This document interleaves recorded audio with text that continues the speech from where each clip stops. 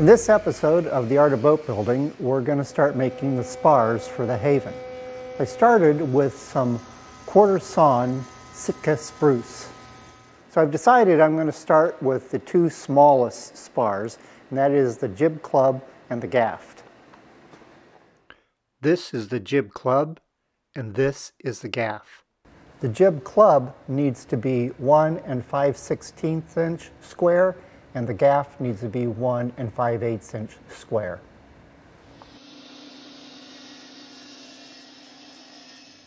So I have them here. Now the Jib Club is 57 inches long, and the Gaff is 9.5 inches. Over here at the plans, we can see the Jib Club here. As I had mentioned before, that the main thickness is 1 5/16 in diameter. Now what it wants to do is to taper on each end, and on the fore end of it, it wants to taper down to 1 1/8 inch in diameter. And on the aft end, it wants to taper down to 1 1/16 inch diameter.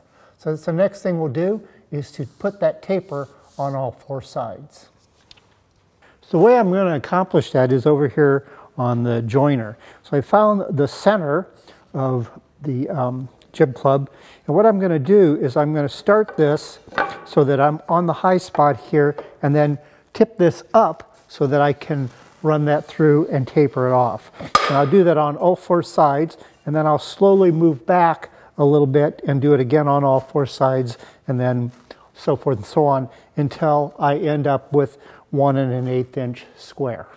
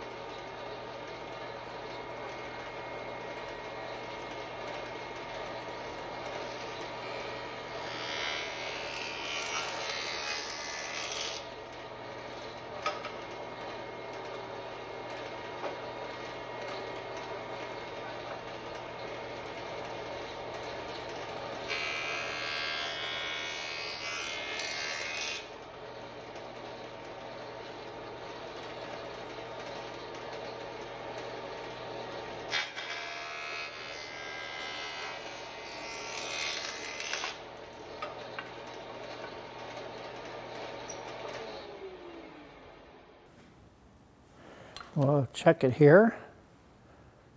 That's exactly 1 1/8. So now I've got this end. I'll do the the aft end at 1 1/16.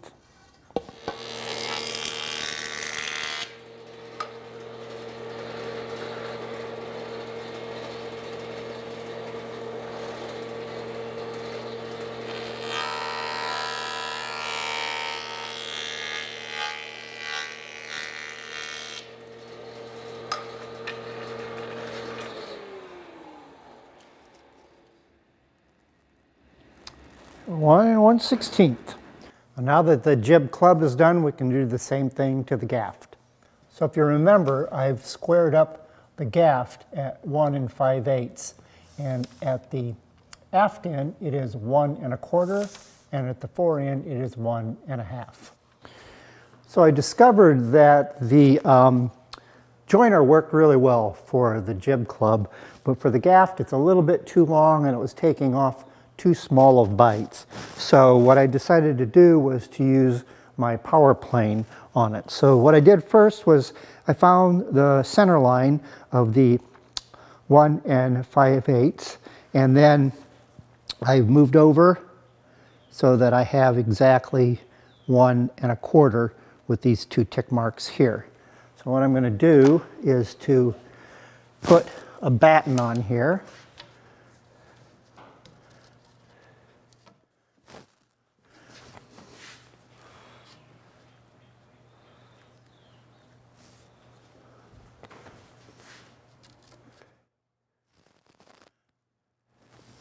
like so, and then mark that out.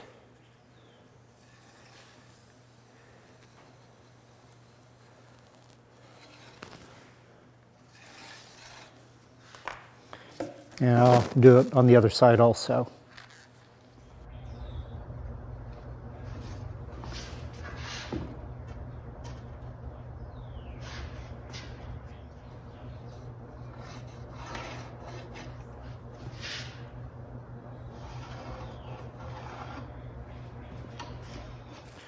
So now I'll flip this over and then use my power plane on it.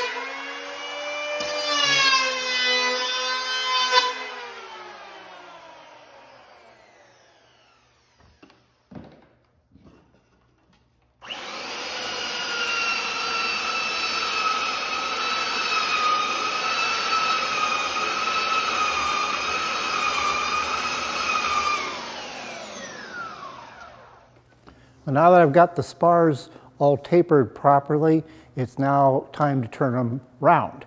And to do that, the first step is to turn the 4-sided spar into an 8-sided spar.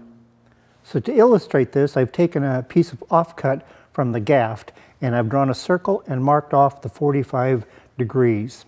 And then I've drawn some lines down the length of it. So what we want to do is to remove this material here and use those lines as our reference. Now, with a piece being straight, it's very easy that we could lay this out on the end of a piece and draw those lines down very easily. However, we know that our spar tapers as it gets closer to the fore and aft end of it. So what we want to be able to do is to keep this proportion of these 3 sections the same. And fortunately, boat builders that have come before us have figured out that this ratio is 7 to 10 to 7. And because of that, we're able to make a spar maker's gauge. So I've put together a spar maker's gauge here, and I have made it smaller, but this is still the ratio of 7 to 10 to 7. So mine is 1 3/4 to here, and from here to here, 2 1/2 and 1 3/4. So it retains that same 7, 10, 7 ratio. Now, the way this works is that when it's on the spar like this, these 2 pins will ride along it like that. So you can see that if the spar gets wider, those pencils move across and it retains the same proportion, or if it goes the other way, it's still the same proportion. So the way this works is simply put it on here and then draw like so, and we end up with that same 7, 10, 7. So now if I take the spar maker's gauge here and go along, and I'll mark off down the side of it here.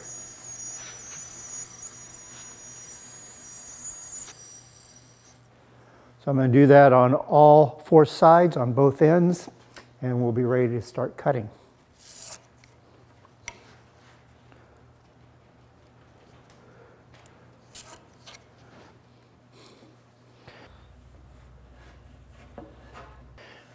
Well, I've got all 4 sides completed now on both the gaff and the Jib Club. Before I start mitering these 45s on there, there's one more thing that I need to do while I've still got it square, and that has to do with the gaff jaws. The drawing with the gaff jaw shows a small slot right here, and that slot is to hold this piece of bronze lever that the sheave will attach to. Now the reason that it needs to swivel down like this is that when that gaff is in its down position, it would be like this, and as it got hoisted up, it's going to be up in this position. So then that pin, or that lever, needs to be facing up this way, in the way that he shows right here. If I scale that off from there, so from the end of the gaff, if I go over 6 inches, and then the length this way looks like it's about 4 inches. And it needs to go halfway through, or a little more than halfway through when you look on the end of it. So what I've got set up here is I measured out and found the center line here, and you can see I'm 6 inches over and 4 inches this way. And I've set a 3/16 inch brad tipped drill in here, and then I've set the depth gauge so it won't go all the way through. So what my plan is to start here and then slowly drill holes, and then I'll work those holes together.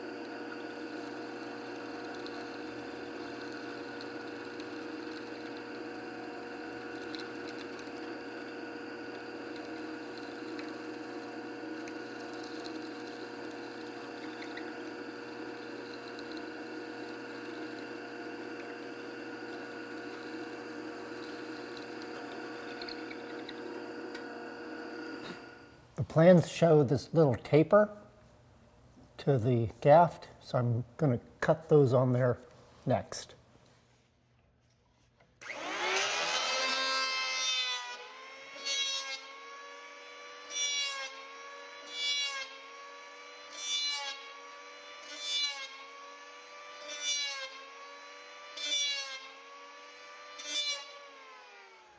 So I'm going to get started with the Jib Club, shaping it into an octagon.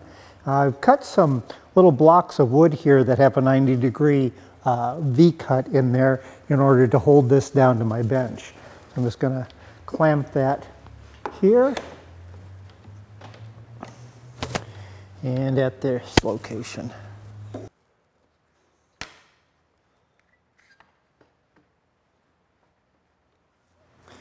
So the goal here is to take these two lines that I put on with the spar maker's gauge, and we want to flatten that out. So I'm going to start with the draw knife to get the bulk of the material off.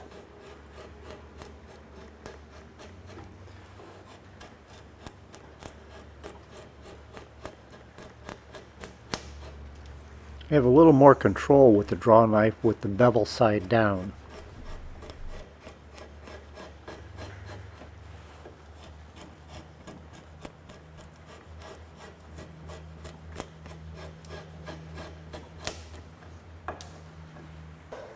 And then I'm going to finish off with a block plane.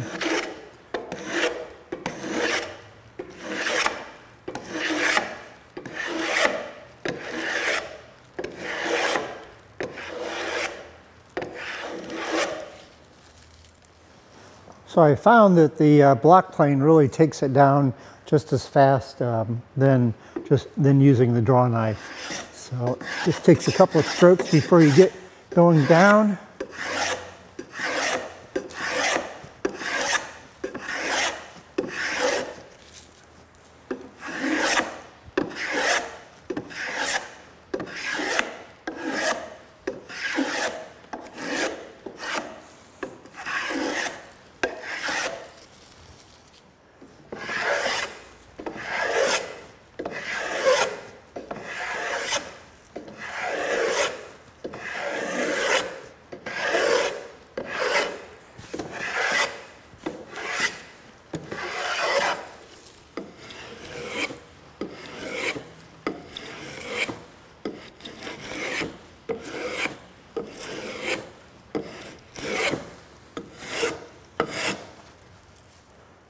So now that I've got it turned down to 8 sides, we just want to rotate it so that there's the high point is at the top, and we want to take just a little bit off there.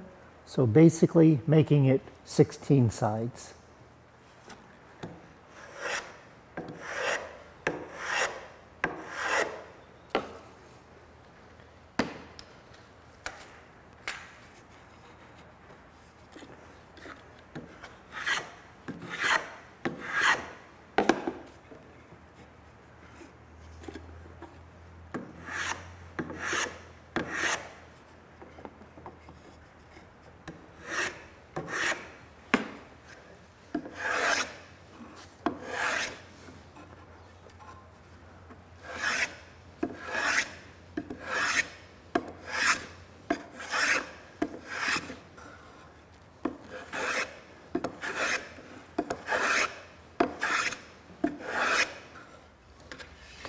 So once I've gotten those high spots off, that's a matter of just sort of going along and touching it up so that it has a round appearance to it.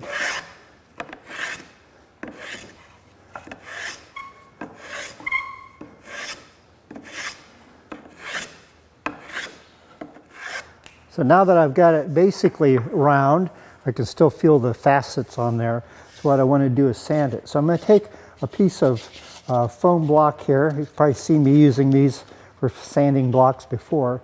And I'm going to put it around here and sand this. Just get a little bit of a concave to it. And then put a piece of sandpaper on there.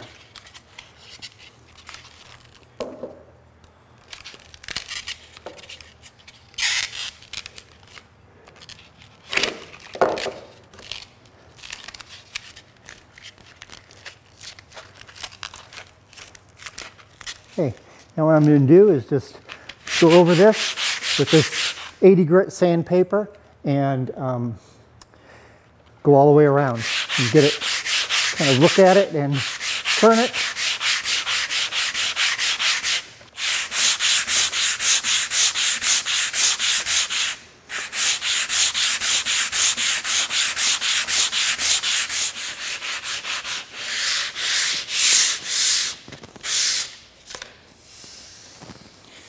Yeah, it feels pretty good. It's interesting that you can almost tell if it's round better with your hand than you can with your eyes. So I am pretty happy with what I've got there. So now the next thing I need to do is that on the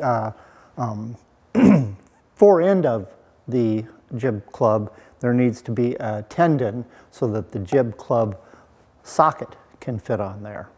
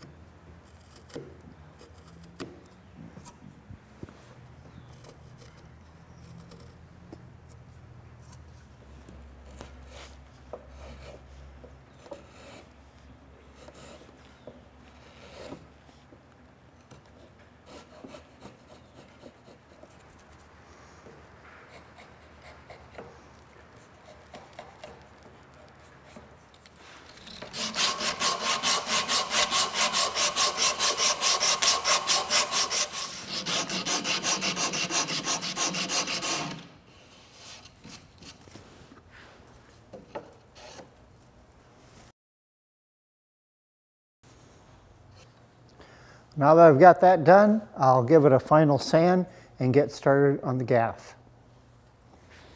Well, I've got the gaff all 8-sided now, so the next thing is to knock those high points off like I did on the jib club.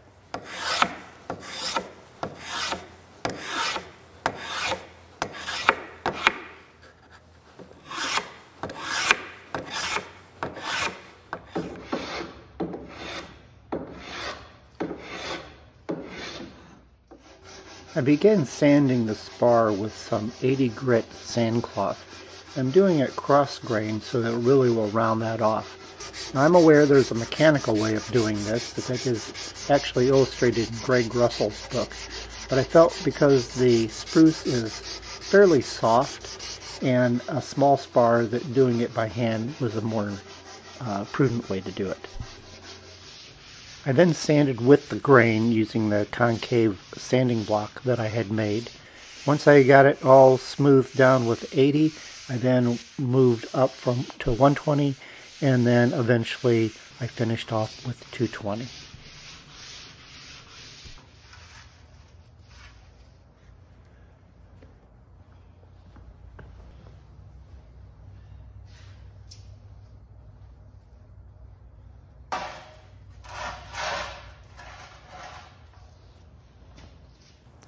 Well, the two spars are all shaped and sanded down to 220 grit, so they're ready for some varnish. But there's one more thing we need to do to the gaff before we do that, and that is put some stops on there for the wire bridle. On the sail plan, we can see that this is the wire bridle right there. And what we need to do is put a stop here and here, so that when the gaff is hoisted, that those don't slide out of place. So the sail plan is drawn at 3/4 of an inch equals 1 foot. So if I find 3/4, 1 foot, so if I measure from this point out, it looks like it's 1 foot. It's like about 1'5". And the other one is, looks like it's almost exactly 3 feet. So if I go here on the bottom side of the gaff then, and I measure over 1'5", which is 17 inches, and then measure 3 feet.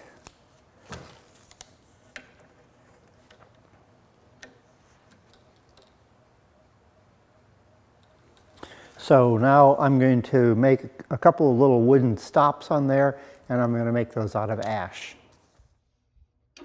I cut two 1/2 by 3/4 inch pieces of ash and then taped them together and drilled a 5/8 inch hole between the two of them.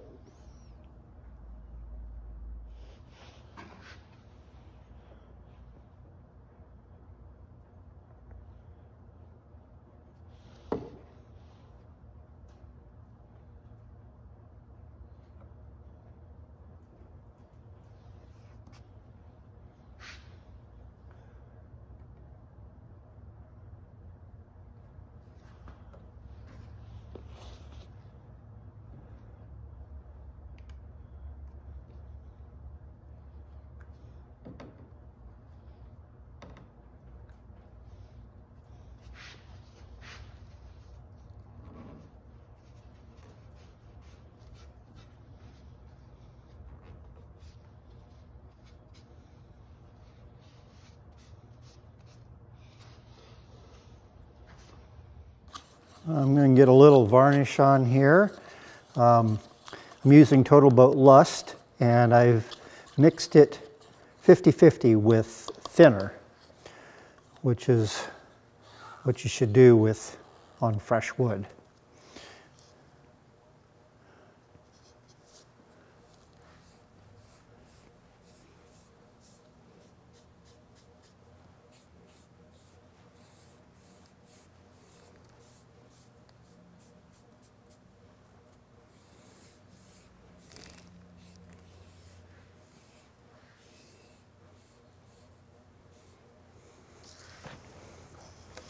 This is really some pretty wood.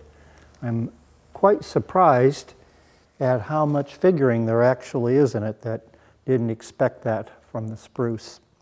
So I'm going to get several coats on both of the spars, and in between I'm going to sand lightly so that I build up a really nice finish on both of them. So I'll have that all finished by the next episode. Speaking of the next episode, I'll be making the gaff jaws and also the Jib Club tack socket. Until then, thanks for watching, and remember, if you're gonna make it beautiful.